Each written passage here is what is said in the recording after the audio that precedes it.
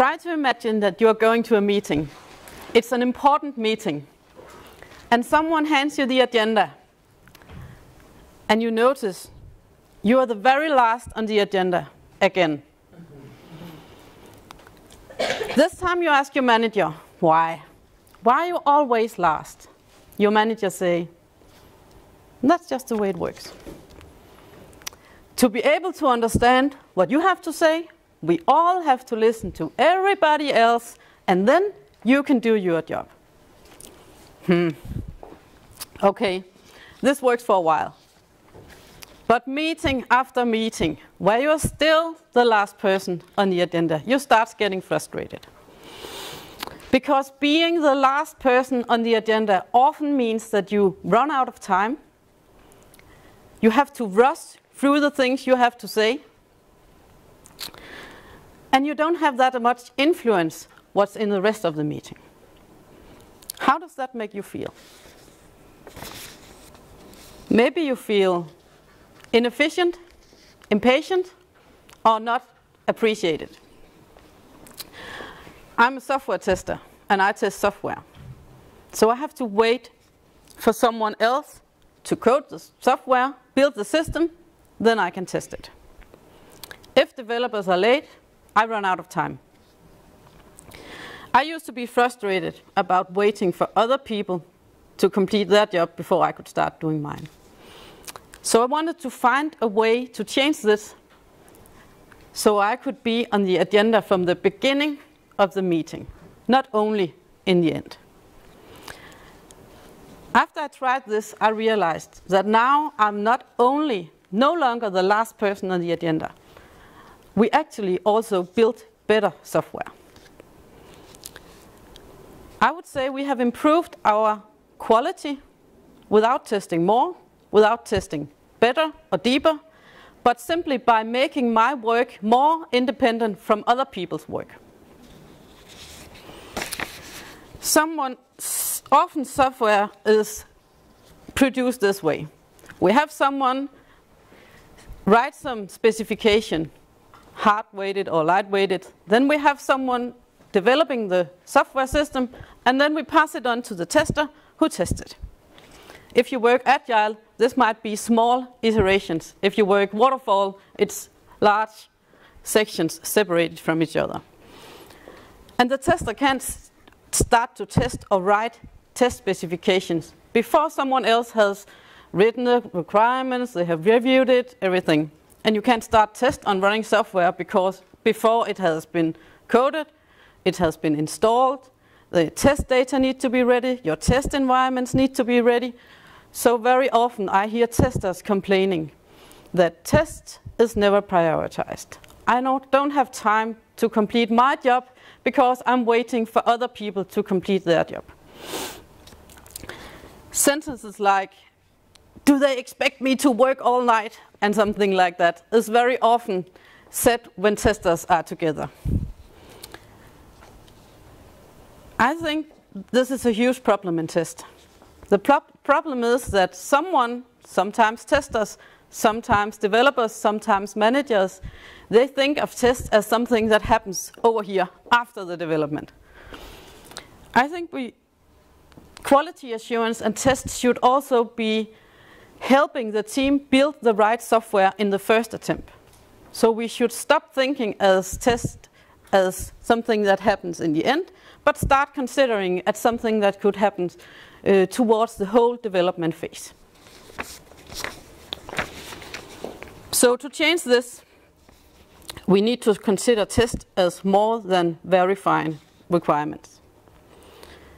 Test is also an investigation of the system we are going to build. So it's not just investigation of the system we have built. If we investigate before we develop the system, we will end up with better quality because we will be more likely to produce the right software in the first attempt. So all this about being the first person on the agenda, it's not just because I like to be first. It's more about we need to improve the quality as a team. And I bet some of you right now are thinking, how can she start investigating a system if you don't know all the details.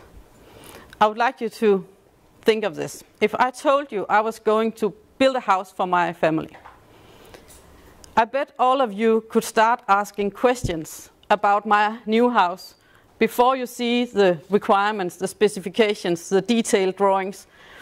You could ask me, where do you want to place the house? How large should it be? What materials would you like to use?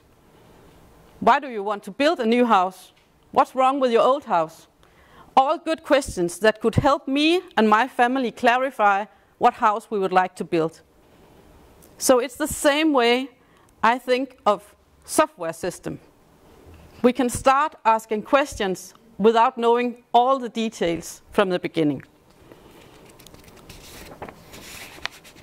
So based on your experience with people and with houses, you can start asking me questions about my house. And it's exactly the same we can do with software. So when I start investigating my system, I consider my software system as this new, not yet built house. And I ask myself, will I be able to ask some questions about this before I see the requirements? And the answer to that question is almost always yes, I am. I call this investigation to create a test design. It's just a name that I use to describe what I do when I investigate a system. A test design is my personal document of my work before I have all the details. When I create a test design, I have some rules. I would like to share them with you. First, I use templates as inspiration. Second, I note my questions in my documentation as I go along. And the last rule is that I always start with a 30-minute brainstorm. The first rule is that I use templates as inspiration. I have participated in a lot of conferences, a lot of different test classes, and I have gathered the best that works for me. I have two of them here, my two favorites. This is the first one. It's called The Little Black Book on Test Design. So test design is not a word that I came up with. This book is a lot of good ideas that can help you generate test ideas. So, for example, this is from the book. The first section here is a lot of things about the product, and then you also have the business, you have usability and stuff like that. So whenever I'm going to build a new feature or a new software, I will just go through this list and see, should I consider about usability, for example? Is it important or not? If the system we are building doesn't have a user interface, it might not be important. Then I just skip this step and go to the next one. So this helped me generate ideas, and I don't have to start from zero every time I should start on a test design. Another model I use, some of you probably know it, it's from James Bach and Michael Bolton's. It's called SFDIPOT, also known as San Francisco Depot. The words, the letters SFDI, it's the words from the first letter in each word around this. I use this for brainstorming Kickstarter. So, for example, if I were going to build my new house, I could consider structure. What kind of structure should we have? What kind of materials should it be? How should it be built? Function, which kind of functions should my house have? So this is a help for me to come around every details of a new feature or a new software system. I don't say that this would work for everyone, but to me it's helpful. And both of those examples I have here are free and can be downloaded. I have the links in my slides. The second rule is I keep my questions in my documentation. Very often I use mind maps like this when I document my test design. it's the way it works for me. You could use Excel, Notepad, Word, paper and a pen, whatever you like. But the important thing here is that I put in my questions as I go along. And then when I find the answers, it might be I talk to someone, it might be that I have some requirements written, and then I find the answers in here. I will keep it as answers, questions and answers in here, because it's a documentation of my personal process. And later, sometimes half a year after we built this system, someone is asking me, why do we don't have this and this feature, or why is this thing red, or something like that. And almost every time I can go and find, I can say, oh, just look up, and then I in here I actually asked the project manager or the usability expert how it should be, and she said it should be like this.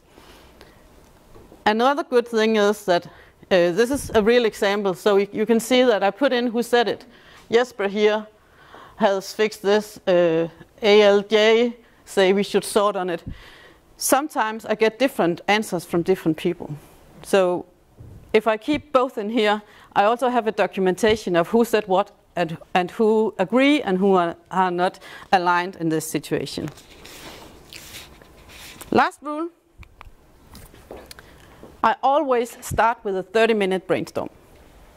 So before I have any details, requirements, I can sit on my chair, take a, I don't have one like this, I'll use an old-fashioned watch, and say to myself, now I will, in the next half hour, I will put in every information I have today. So I don't have a pressure on me that I should get everything in there. I'll just use the next half hour to document everything I know and put in all the questions that I have that I don't have the answers to. It can actually be quite tough to get started. So this is actually the most helpful tip of today, that you can always start with your questions. Even if you don't have all the answers, you can always start with a 30-minute brainstorm of all your actions. The trick here is that when you have done this, the next day or day after or next week, when someone is talking about this, you have your brain kick-started. And you will say, that was what I was wondering about. And then you can go back and put it in there. Sometimes I use, put up something like this for each feature. And then I put them behind my desk, and then I just write in every time I get some new information on each feature. Actually, sometimes I hear someone talking about something and I say, is this related to this feature? No, it's related to this. Oh, okay, that makes sense for me. So it can help me clarifying what we are going to build. Over time, my test design grows.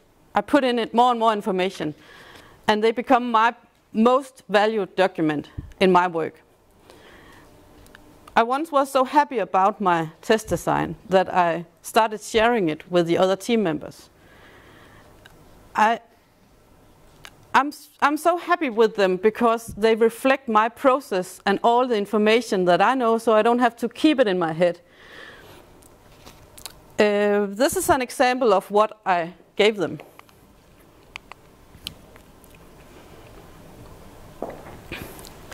It turned out that this is not very simple to someone who hasn't been a part of the process. It's simple to me, it really is. I know exactly what all the short terms here is. I know exactly, I have folded in the requirements. I have a lot of information here that if I should go and find it in other documentation, I would have to go a lot of different places. But I have learned that I can't share this with people who wasn't a part of the process creating this. If I want that, I need to bring them into the process, take them to a whiteboard, and maybe start from scratch saying, we have this feature called table list viewing. I'm considering testing this, what do you say? Then they can understand it, but I can't share it with other people in a format like this. If I need someone from the business to understand all those brilliant magic ideas I have, I take it out and put it in a Word document or something, write an email, put it in a table and saying, I have seen this, what do you think? So it's not a good idea to share your very personal note in a document like this, even though it works for me.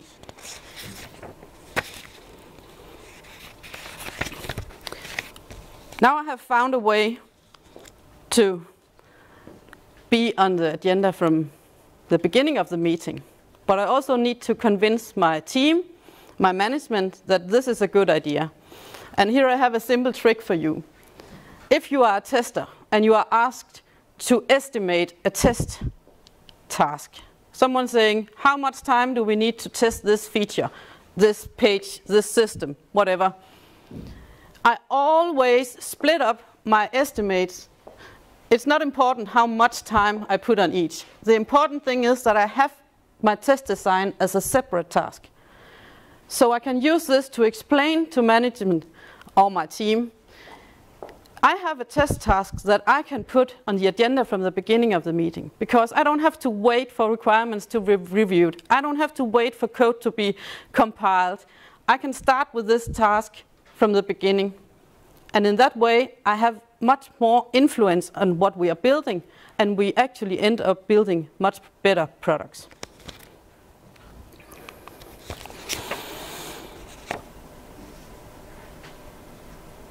When I do this investigation, I imagine myself walking around in an imaginary software system. So this software system that we have not yet built is like a house.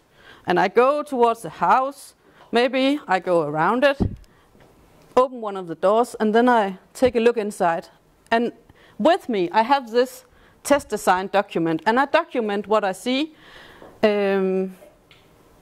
I think myself as going around and lighting up the rooms in this imaginary software system. And the more I succeed doing this before, or maybe while we are developing, the better software products we are actually producing on my team. So still, it's not about me being first, it's about getting the better software quality from the whole team. I would like you to ask yourself, will you also be able to start asking questions to a feature or a software system before you know all the details? And maybe the next time you find yourself frustrated about waiting for documents to be written, waiting for developers to code something so you can test it, try to tell your manager or your team that you will want to create a test design, and then start with this 30 minutes brainstorm before you have anything else than just a simple idea of what you are going to build. I love this way to work. It means that I'm less out of influence. I'm more efficient, and I'm happier about my work. But best of all, I think my team is producing better software when they have a tester on the team than without a tester on the team. So I think all of you will be able to do the same with some of those simple tricks. And that's all for me. Thank you.